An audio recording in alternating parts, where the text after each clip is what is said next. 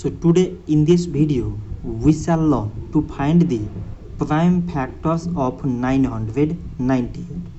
So at last it contains even number 8. So these whole numbers are divisible by 2.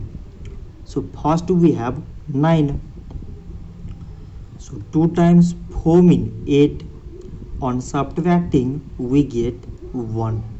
This 9, 19. So 2 times 9 means 18. On subtracting we get 1. This 8, 18. 2 times 9 means 18. So now we got 499, which is a prime number. So it is exactly divisible by 499 only, and on dividing we get 1.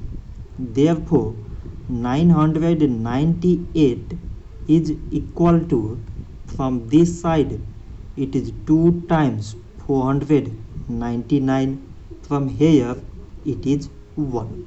So 2, 499 and 1 are the prime factors of 998. So this much for today, and thanks for watching.